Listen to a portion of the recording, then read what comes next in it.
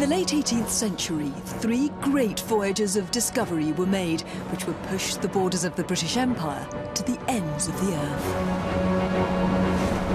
They were led by Captain James Cook. In just over a decade, his genius as a navigator and chartmaker would add a third to the map of the known world. For many, he was the greatest explorer in history. For others, a ruthless conqueror. While Cook is famous for what he did, we know much less about who he really was.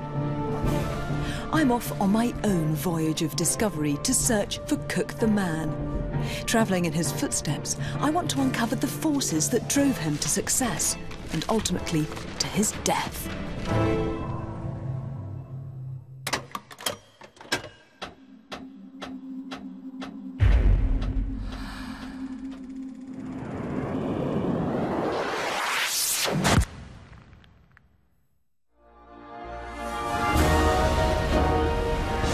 Between 1768 and 1775, James Cook, the obsessive discovering genius, had crossed oceans, charted new lands, and discovered new peoples. He had secured his place in history. Like many people, I'd learned about James Cook at school. At first, I really didn't think he was for me. It was just more propaganda for an outmoded empire, the noble hero who discovered Australia and New Zealand and put a lot of the Pacific on the map. But while researching for my book, I learned more about the woman behind the imperial icon, his wife, Elizabeth. In 16 years of marriage, Elizabeth and James spent a total of just 4 years together. They had 6 children, and Elizabeth buried all 6 alone. She survived James by 56 years, but just before she died, age 93, she did something curious. She burned every single letter he'd ever written her. The inner world of James Cook went up in smoke, a hidden world I wanted to explore. My search for James Cook starts here at Whitby on the Yorkshire coast. Here, the 18-year-old former farm boy began his naval career as an apprentice to a Quaker shipowner called John Walker. Captain Cook Society's Cliff Thornton is bringing me to John Walker's house, now the Cook Museum. Here, 18-year-old James undertook not to play dice, cards or bowls, or commit fornication, nor contract matrimony. In return, John Walker agreed to find and provide meat and drink, washing and lodging, and to teach his apprentice the trade, mystery and occupation of a mariner. Now, tell me about the Walker family. Who were they? Well, first and foremost, they were a Quaker family. There was quite a large congregation within Whitby at that time. So that meant that their approach to life was very sober, very industrious. They believed in moderation. So these traits then were Quaker traits. But these surely were also the traits that were imbued in James Cook during his time here, do you think? When many captains were sailing into foreign lands, blasting away with the cannons to say, "We are master," Cook was going very peaceably and trying to establish friends and trade with the peoples. And I think you can trace some of those origins back to his time here. James Cook learnt to sail in the North Sea, some of the most treacherous waters in the world. The ships he learned on were Whitby Cats, the coal tankers of their day. He'll eventually take these strong, versatile ships to the ends of the earth. In June 1755, after 9 years learning his trade, Cook joined the Royal Navy.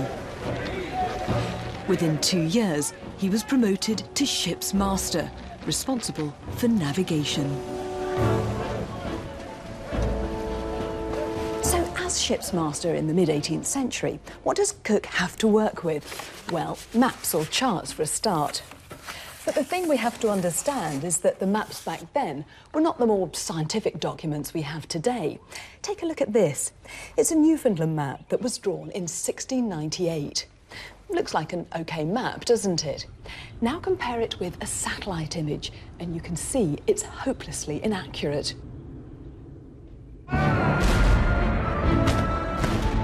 But soon, accurate maps would be in huge demand. In 1756, Britain and France began the 7 Years' War.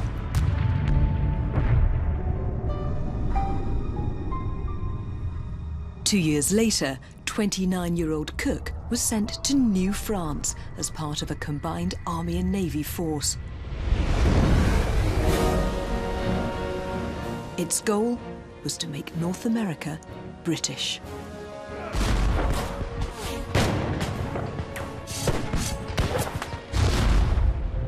The French first line of defence was here at Louisbourg Fortress. The British made a surprise landing on nearby Kennington Beach and won the Battle of Louisbourg. But for Cook, the victory was almost a side issue. The day after the fortress fell, Cook was walking on this little beach where he met a young man named Samuel Holland who was using a strange kind of instrument. As it would turn out, it was called a plane table.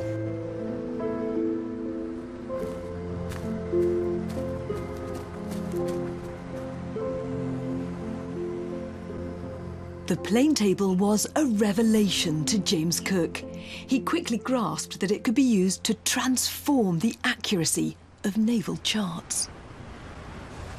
Let's supposing we place the plane table here, and this stone represents the object we're taking a bearing on. Well, if you take a bearing with the plane table on that object, then you measure off a known distance here, then take another bearing on the object. Since you know this distance by geometry, you can calculate what these two distances are. So Cook, Holland, or in fact anyone, could take what they saw before them in the landscape and translate that onto paper. In other words, they could make themselves a map or an accurate chart. James Cook had found his calling. Until now, sailors like him had been reliant on local knowledge, crude sketches, and written lists of sailing directions. Now, as a map maker, he would draw scientific charts, bringing precision where there had been none. We can still see the first chart he ever drew. It's kept here. This is the Hydrographic Office in Taunton in Somerset in England, and it contains charts for every scrap of coastline on Earth. But more importantly, it contains one of the most significant documents for me anywhere in the world. It's kept in the protection of the curator of maps, Philip Clayton Gore. Right, so it's in here, is it? Wow, isn't that just beautiful? It's extraordinary. This is the result of James Cook's meeting with Samuel Holland on that Canadian beach. This is James Cook's first chart, a draft of the bay and harbour at Gaspé on the St. Lawrence River, 1758.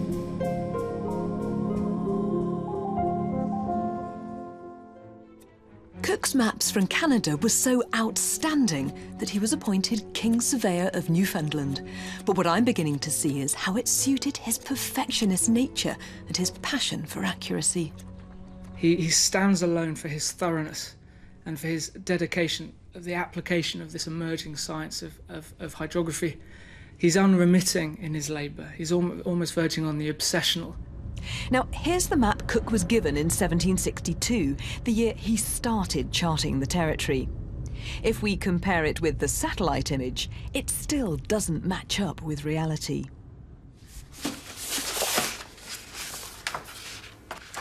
OK, here's what Cook produced 5 years later.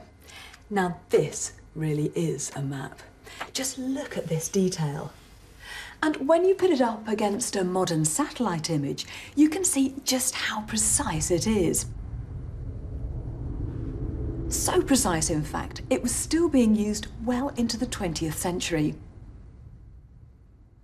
Perhaps as he entered his mid-30s, this down-to-earth Yorkshire farm boy had travelled further than the New World. His charting ability made him invaluable to an ever-expanding empire. But it also meant he could start climbing Britain's rigid social hierarchy.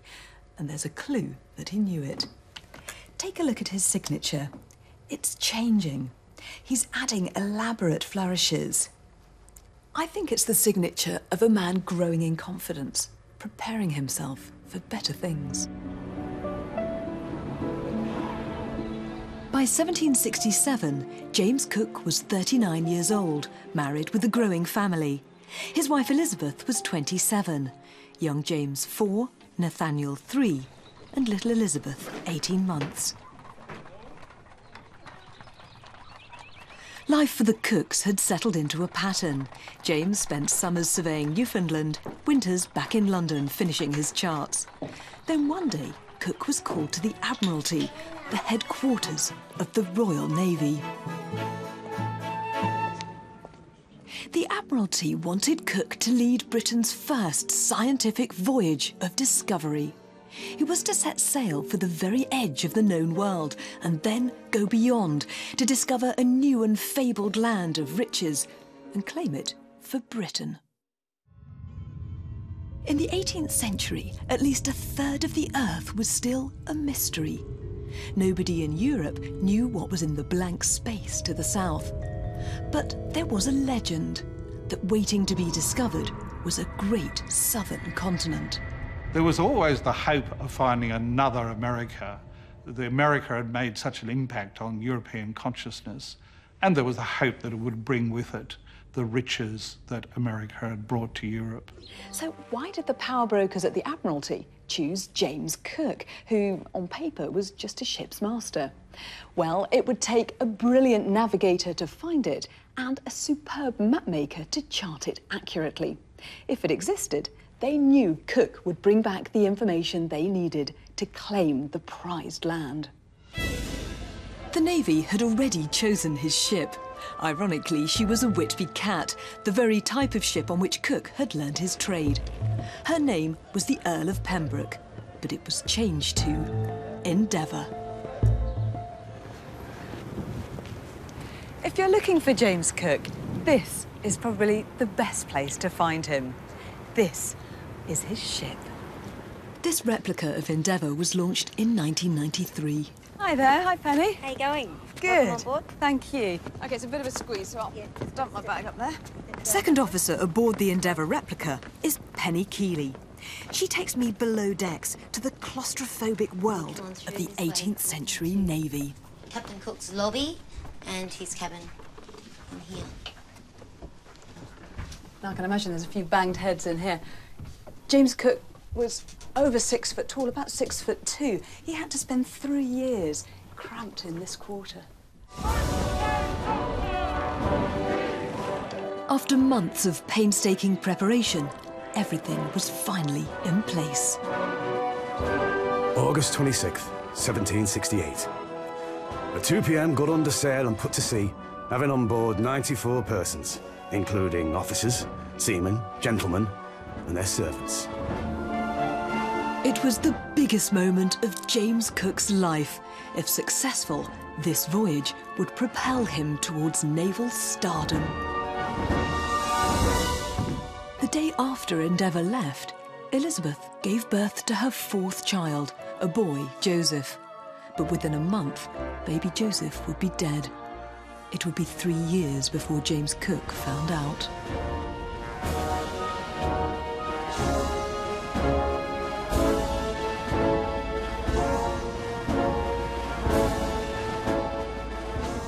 After 5 months at sea, Endeavour rounded the tip of South America and entered the waters that would make Cook famous, the vast and mysterious Pacific Ocean.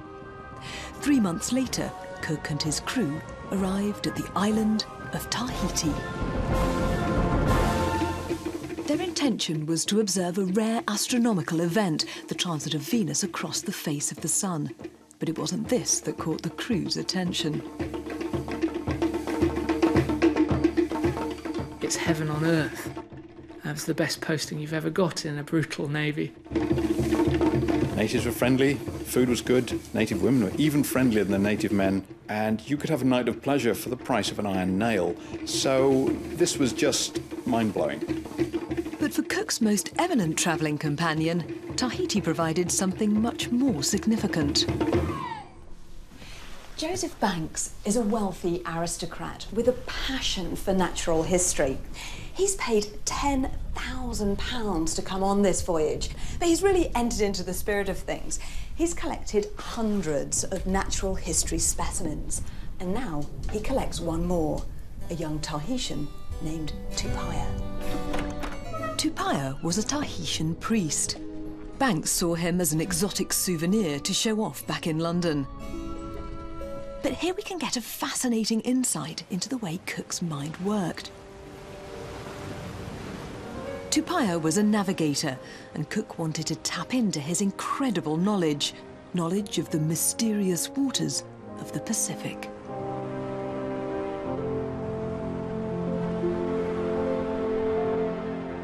Cook respected his geographical knowledge, his navigational skills, and he was an invaluable translator for them all around Polynesia. But Cook draws upon local experience whenever he can, and I think perhaps that sets him apart again from other officers in the period. His willingness to learn from local knowledge, to deal with indigenous peoples. After leaving Tahiti, Tupaia drew Cook a map. Two men, one guardian of the Polynesian world and its geography, the other an officer in His Majesty's Navy, and the common language they shared was that of navigation. Tupaia's knowledge was that of the amazing Polynesian people, the most widely travelled people on Earth.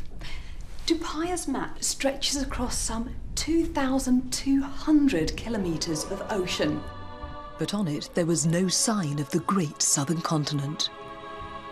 We cannot find that Tupaia either knows of or has ever heard of a continent or large tract of land. I have no reason to doubt his information. But as instructed, Cook sailed to 40 degrees south and found nothing, no sign of the southern land. So he went back to his secret orders, which said, not having discovered the great southern continent, you are to proceed in search of it to the westward until you discover it, or fall in with the land discovered by Tasman.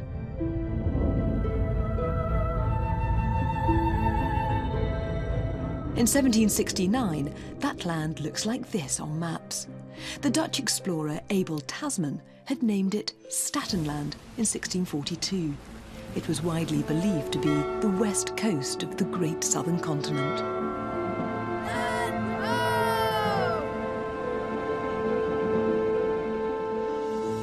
All Cook knew was that he was looking at the east coast of an unidentified land. The quickest way to find out if this was the great continent was to ask the people who clearly lived here, people who were about to make a profound impact on James Cook.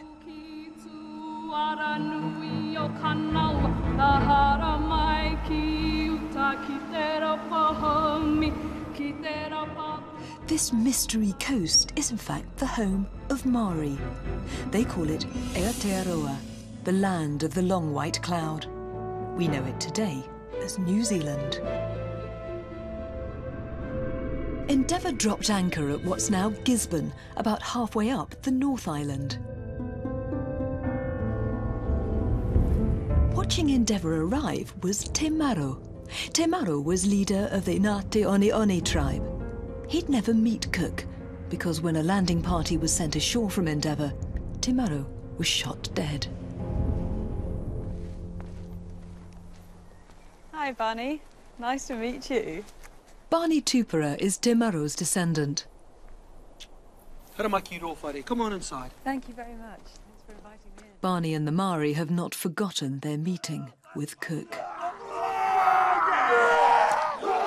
The next day, Cook comes ashore and he writes that he saw an assembling of natives with flourishing weapons above their heads and doing what seemed to be a war dance. It wasn't just a war dance. It was a kapa haka. Cook was probably the first Englishman to witness a Maori haka.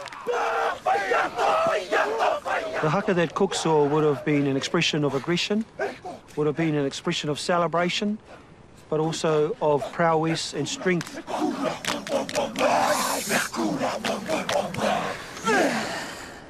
Cook had no idea how to respond to this Maori haka, but what happened next was remarkable.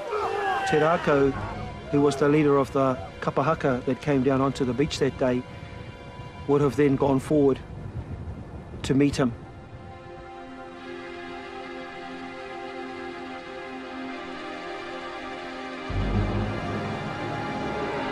What the hongi is, it's a way that we as Māori greet people, irrespective of whether we like them or not. It's quite an intimate but very gentle and friendly way of greeting another person.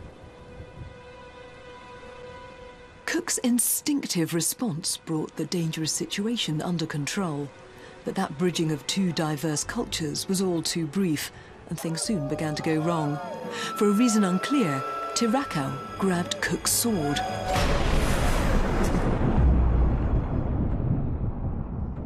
And then, of course, as we know, he was shot.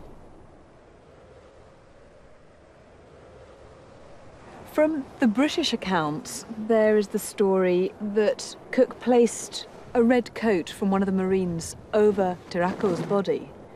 Is that something that is picked up in your oral history as perhaps a gesture of reconciliation? To some extent, it's probably fair to say that with the laying of the red coat, there was a desire to accept that maybe what happened shouldn't have happened, and Cook taking responsibility.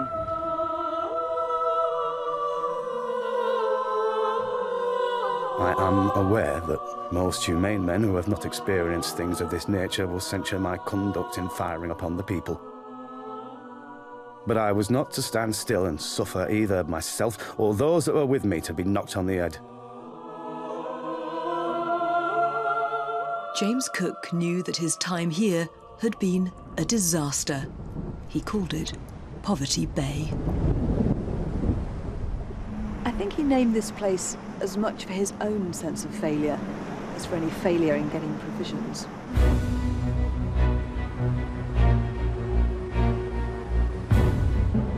Cook sailed north looking for supplies and safe anchorage. He had to find a way to communicate with the inhabitants to get what he needed, and to find out if this was the great southern continent. But he knew he must tread carefully, so next time they went ashore, he sent in Tupaia, the Polynesian navigator. They set in at a place called Tolaga Bay. Endeavour anchored just over there. Then Cook rowed around this headland and came into this cove here to get wood and water. After his disturbing first few days in New Zealand, he's learning that respect goes a long way with Maori. During our stay in this bay, we had everyday traffic with the natives. I suffered everyone to purchase whatever they pleased without limitation, for by this means I knew that the natives would not only sell, but also get a good price for everything they brought. We know from his journals that Cook was deeply worried about the effects his contact would have on the indigenous people in the Pacific. What seems to be happening here is much more than just an explorer plotting a stretch of coastline on the map. What we're seeing are the moral coordinates in the growing map of Cook the man. Cook suspected that this was an island and not the great continent. For the next 6 months, he minutely charted what turned out to be the 2 islands that we now know make up New Zealand, and he claimed them for Britain. His final map is a masterpiece.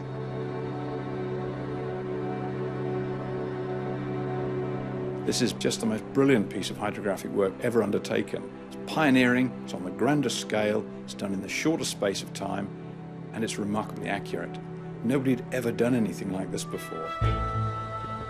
By April 1770, Cook hadn't seen his family in over 18 months. He'd missed James's 7th birthday, Nathaniel's 6th, and little Elizabeth's 3rd. He thought he'd missed baby Joseph's 1st birthday.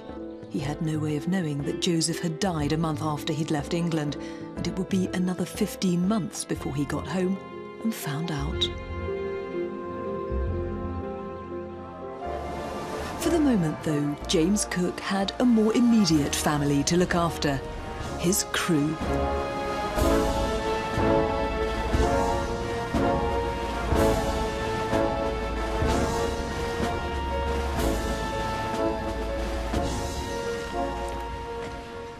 Throughout the journals of James Cook are constant references to feeding his men.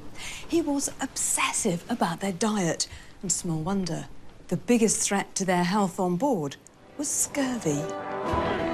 Scurvy killed more sailors in the 18th century than war, accidents and shipwrecks combined. Scurvy's a horrible condition caused by lack of vitamin C. Nobody knows this yet, not even James Cook. But he does know his men need to eat fresh food, something impossible on long voyages. So instead, he places his faith in a substitute: sauerkraut, or pickled cabbage. Trouble is, his men refuse to eat it, and frankly, I don't blame them. It smells disgusting. But here we see something quite remarkable. James Cook could order his men to eat it. He could threaten to flog them. But instead, he chooses a different tactic: psychology. The sauerkraut the men at first would not eat, until I put in practice a method I never once knew to fail. This was to have some of it dressed every day for the cabin table. The moment they see their superiors set a value upon it, it becomes the finest stuff in the world. In all his voyages, Cook, the humanitarian, would not lose a single man to scurvy. But this voyage wasn't over yet. There were more discoveries ahead. On April the 19th, 1770, Cook sighted the land which would forge his name in history: New Holland. He guided Endeavour into a beautiful bay.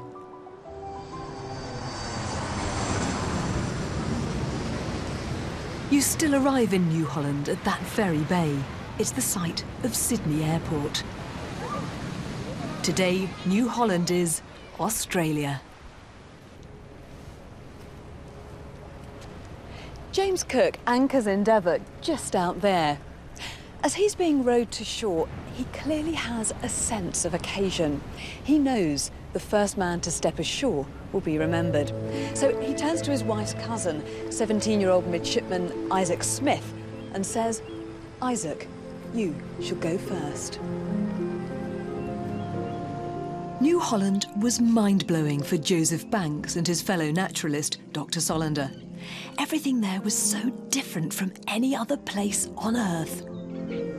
The scientists collected samples of 130 unknown species of plant, including one named after Banks himself, Banksia. James Cook had already named this place Stingray Harbour, but he went back to his journal and changed it to one that would become the most famous name in the land, Botany Bay. But one thing mystified Cook. There were few signs of the local inhabitants. Unlike the Tahitians or Maori, the residents of New Holland made it clear they wanted nothing to do with these white visitors. They wanted them to go away.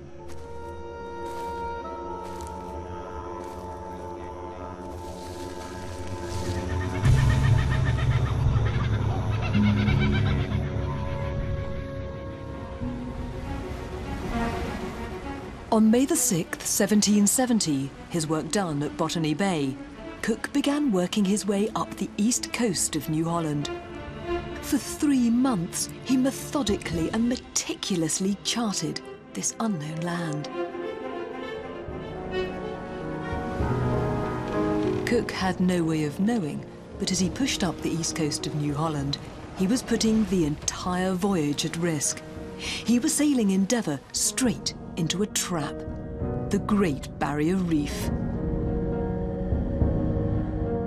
A marine minefield of treacherous coral outcrops over 1,200 miles long, the same distance as London to Moscow.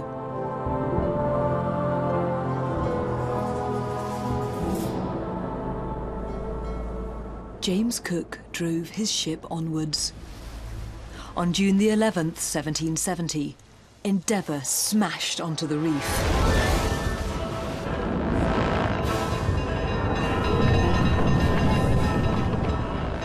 There were 100 men on board Endeavour, the charts of New Zealand and the east coast of New Holland. This was a priceless treasure ship. Water gushed in. The men threw stores, cannon overboard, anything to lighten the ship. They were 20 miles from land, their lives hanging in the balance.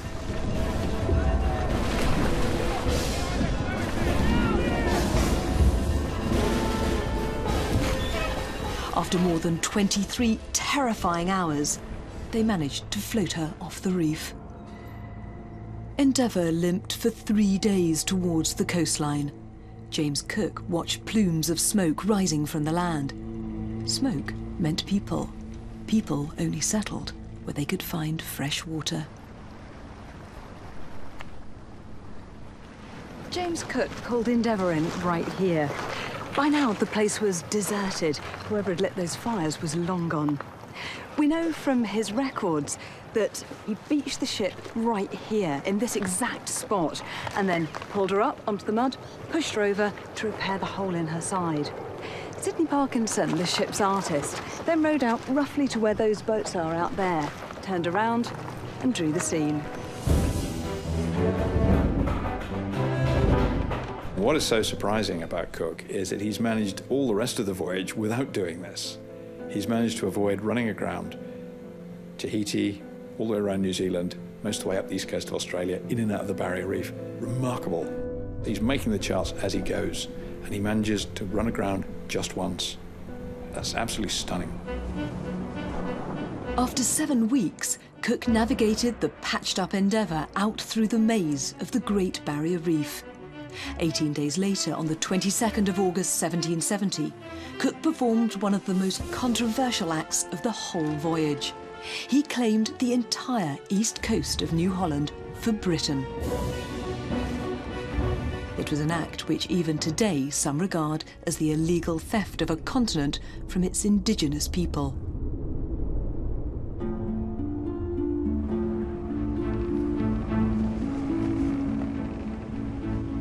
The next day, Cook sailed north into open water and back onto the map. Endeavour had finally rejoined the known world and now headed for the Dutch port of Batavia, modern Jakarta.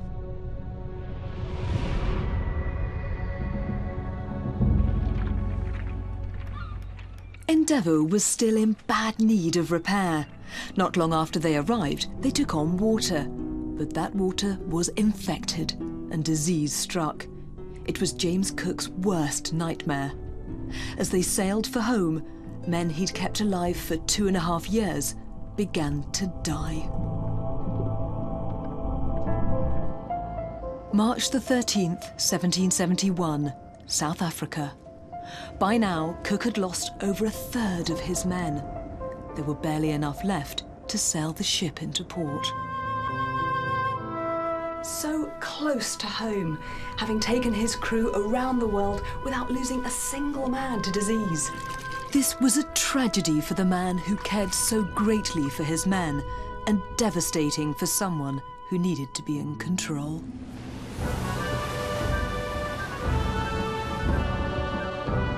July the 12th, 1771, after 2 years and 11 months at sea, Endeavour sighted the White Cliffs of Dover. Britain's great scientific voyage of discovery was finally over, and it was time for Cook to leave his wooden world on board Endeavour.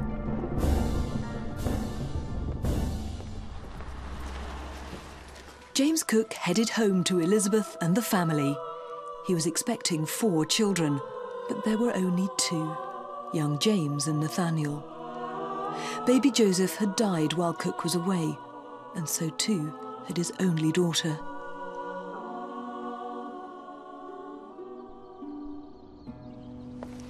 I've got children of my own, so the thought of Elizabeth mourning her little ones by herself really tugs at my heart.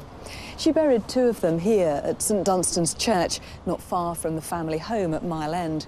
Baby Joseph and her namesake, the infant Elizabeth. Canny and pragmatic, she was raised in an alehouse near the Thames, so knew what she was in for, marrying a sailor. But James Cook was no ordinary sailor. In 16 years of marriage, they spent just 4 years together. If James Cook was exceptional, he needed a wife who was every bit as tough and determined to hold their family together. Theirs really was a partnership, despite the long years of separation. In her own way, she was just as remarkable as him.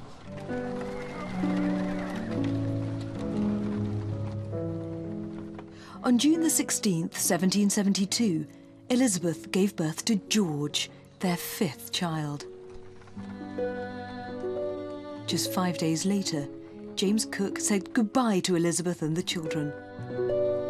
He was going to the other side of the world, and he might never return.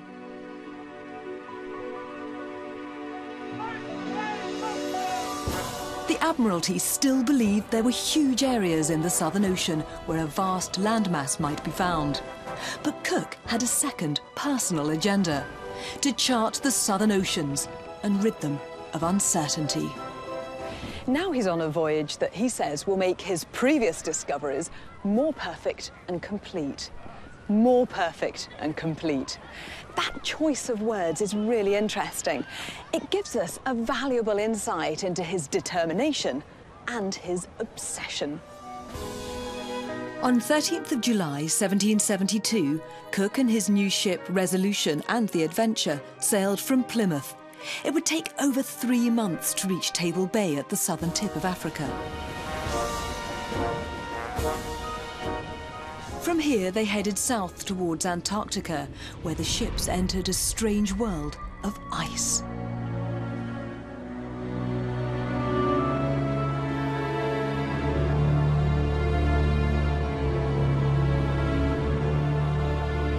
Admiration and horror. The first is occasioned by the beautifulness of the picture, and the latter by the danger, and can only be described by the hand of an able painter. The able painter was 29-year-old ship's artist, William Hodges. He would show the world wonders like these, the very first images of the Antarctic. At 14 past 11 o'clock, we pass the Antarctic Circle and are undoubtedly the first and only ship that ever crossed that line. James Cook continued his sweep of the Southern Ocean. He'd been at sea for over 4 months and travelled over 10,000 miles without ever sighting land.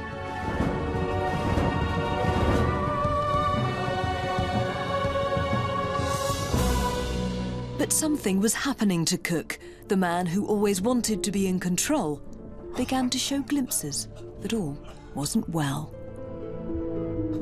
He was suffering so greatly from his stomach that he was in a great sweat and could hardly stand. It was indeed hardly remarkable that, after so great a responsibility and so prodigious a strain on both his mental and physical capacities, he should be completely exhausted. And the Sparman, HMS Resolution. Cook recovered, and the vast blank which was the Pacific Ocean was now being meticulously filled in by the hand of this master chartmaker. Yet the growing sense of order on the chart contrasted with the growing disorder in his temper. Increasingly unpredictable, the new Cook was at times a far cry from the controlled man his crew was used to. On this voyage, Cook had achieved his ambition, to go as far as it was possible for a man to go. But had he pushed himself too far? Physically and mentally, flaws are beginning to show in this discovering genius. Flaws that will ultimately lead to his death.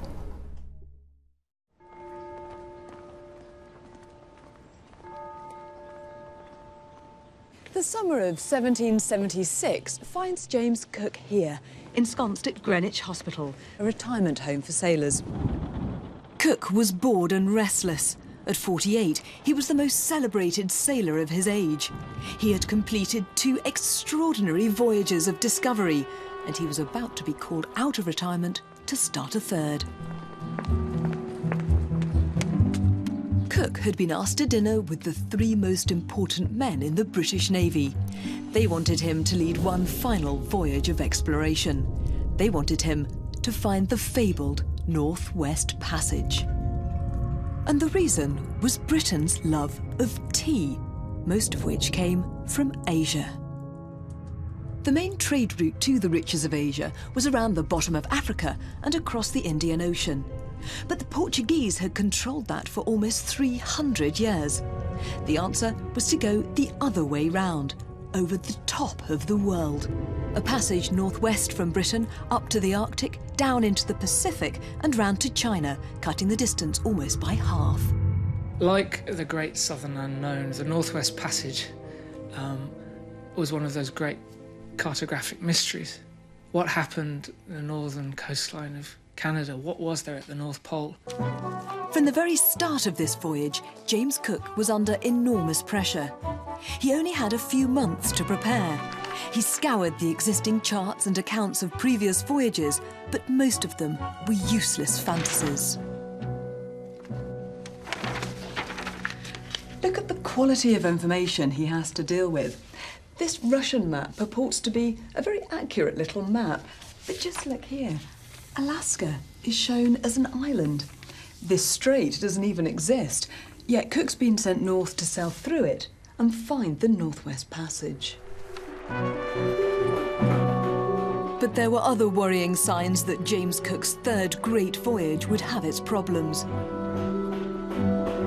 One thing he wasn't doing, something he'd always done, was to check personally the ship, the supplies, and the equipment for the voyage.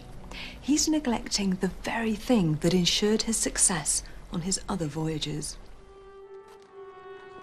He said farewell to Elizabeth. She knew she faced years of separation, but even she couldn't guess it would be 56 years of being alone. They would never see each other again.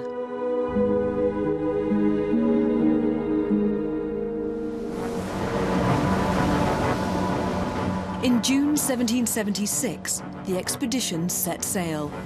Cook used 2 ships, Resolution, which he'd command, and Discovery. Once again, he would travel round Africa and enter the Pacific from the east, before heading north to the Canadian coast in his search for the Northwest Passage. For some of his loyal crew, this would be their third voyage with Cook. One newcomer is ship's master, the brilliant but prickly William Blythe. He'll become notorious for the mutiny on the Bounty, but for now, he wants to sail with Cook, the great navigator. But as the voyage progressed, Cook, the cool, humane captain, underwent a dramatic, disturbing change. He loses his temper, he starts to shout and yell at the officers and men, he starts to lose control of his emotions, and there's a kind of tragic inevitability that it's not going to end well. If his behaviour was growing erratic towards the end of the second voyage, on the third, it was getting worse. Heaver, the name of the dancers of the Southern Islanders, which bore so great a resemblance to the violent motions and stampings on the deck of Captain Cook. It was a common saying among both officers and people. The old boy has been tipping a heaver. James Trevennan, midshipman, HMS Resolution. James Cook did have big problems. He was battling the wind and supplies were stretched to the limit. He'd also missed the northern summer, which meant extending the trip by another year. The Cook of old would have maintained his composure. This new Cook has a mean streak, and he takes it out on others. The first to feel this was the island of Maria near Tahiti. When the locals stole the ship's goat, Cook got so angry he set fire to their boat and village in revenge. Thus, this troublesome and rather unfortunate affair ended, which could not be more regretted on the part of the natives than it was on mine. The once peaceful James Cook was now becoming increasingly ruthless with the indigenous people he met, and his crew began to notice the change. Captain Cook punished, in a manner rather unbecoming of a European, by cutting off their ears, firing at them with small shot as they were swimming or paddling to shore, beating them with the oars and sticking the boat hook into them. George Gilbert, midshipman, HMS Resolution. Cook was aware of his changing behaviour, but it seems he was unable to control it. Actually, I sometimes wonder if he just wasn't a little bit depressed, because depression wasn't a condition that one admitted to or diagnosed back in the 1700s. Another more simple explanation might be that he just wore the burden of command for too long. He was worn down by continual responsibility. Cook had been away for over 18 months when he sailed up towards the North American continent. It was from here, New Albion, that he began his search for the Northwest Passage.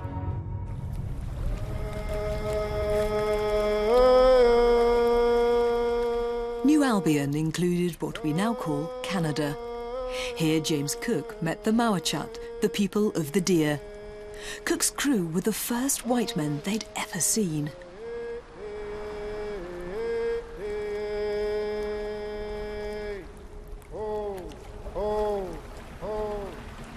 When James Cook arrived in these waters, it said that the people who came out to meet him directed him to a village. And that's it over there, the village of Uquot. James Cook's ship Resolution is really falling apart. Sloppy defence contractors aren't just a modern problem. The shipwrights back home have done a terrible job, and he now needs to chop down these trees to replace masts and make new timbers. All work that should have been overseen by Cook in London, not thousands of kilometres away here. After a month in Nootka, James Cook sailed off in search of the Northwest Passage. It was the start of his last great quest. Cook's ships crawled along the tortuous Alaskan coastline. Every bay and inlet was methodically checked. Any of them might have revealed the elusive route back to Britain. Weeks and months drifted by. There was no sign of Cook's prize, no sign of a quick route home.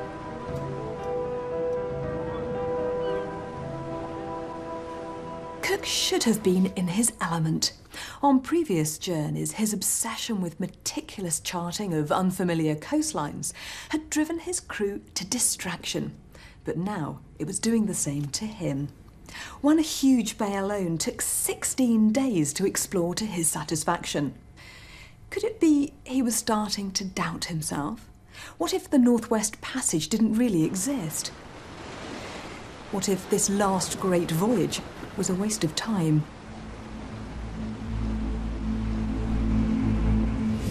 In August 1778, Resolution and Discovery entered the Arctic Ocean.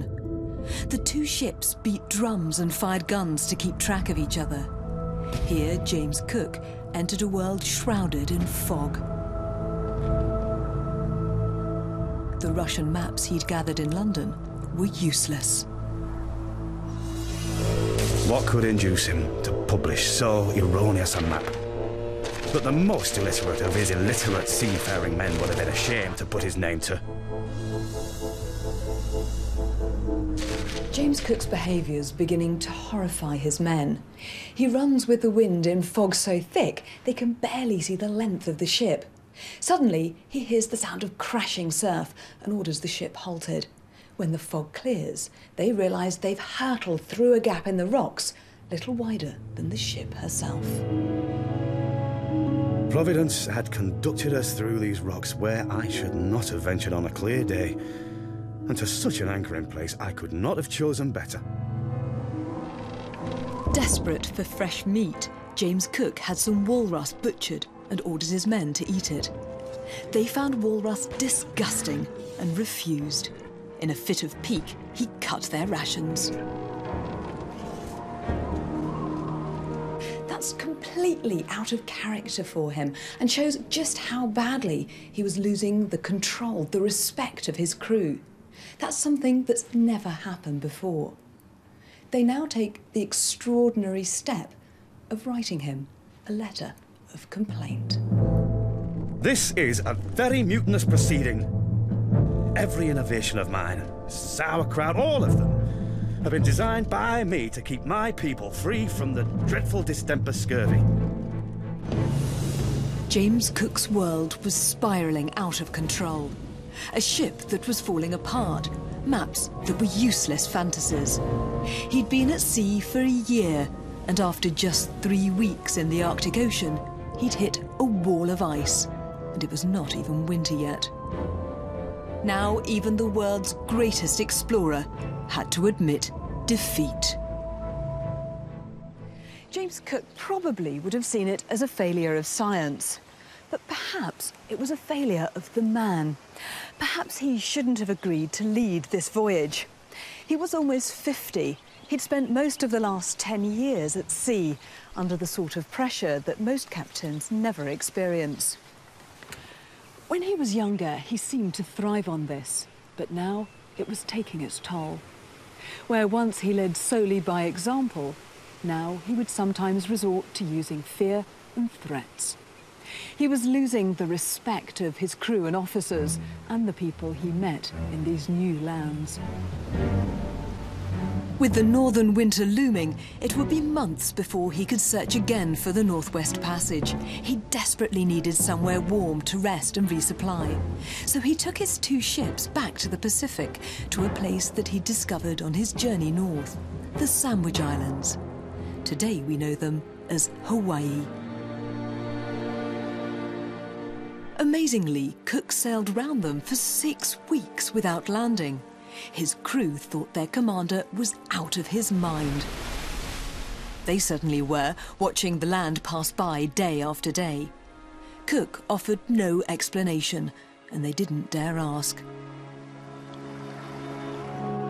Finally, Resolution and Discovery entered a wide bay and dropped anchor. You still enter Kealakekua Bay the way James Cook saw it, but the reception he received was astonishing. So many people came out and clambered aboard Resolution and Discovery that both ships started to list. I had nowhere, in the course of my voyages, seen so numerous a body of people assembled at one place. Besides those in canoes, all the shore were covered in spectators, and many hundreds were swimming about the ships like shoals of fish. After almost 3 weeks, Resolution and Discovery resupply and leave. James Cook's going back again to hammer away at the ice of the Northwest Passage. But just a few days out of here, Resolution breaks a mast. It's that shoddy workmanship he never ever saw in London, coming back to haunt him. The ships have to return. This time, there was no big welcome. The Hawaiians had already given James Cook everything they had and were far from happy to see the ships return. The Hawaiians make it very plain that their patience is worn thin. The level of thefts goes up very considerably, and this is a sign that the chiefs no longer are protecting him. He'd outstayed his welcome. He was no longer an honoured guest, he was now a damn nuisance, and relations change.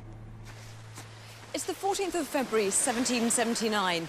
James Cook awakes to learn that during the night, one of his ship's boats has been stolen. The events of the day now move very fast. He orders the bay to be blockaded, Discovery on that side of the bay sealing it, Resolution sealing the other side. James Cook has decided to pick a fight.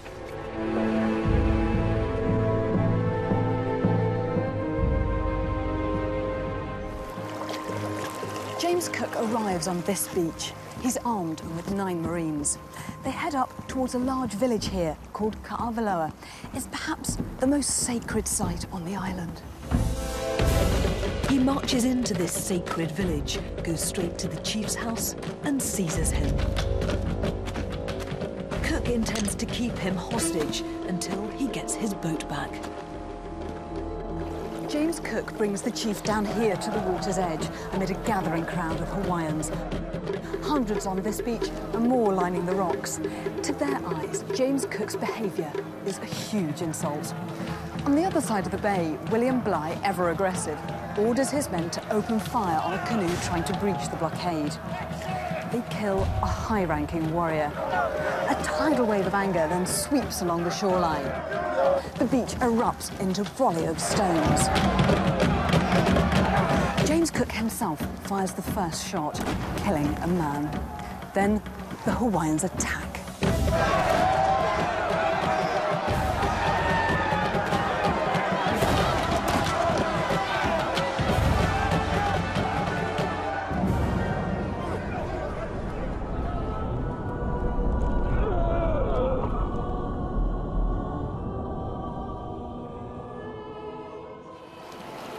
James Cook died right here, the sailors watching helplessly as his body is hacked to pieces. But what actually killed Cook wasn't daggers or stones or drowning. It was the belief that he could control every situation. That's the tragedy of his death.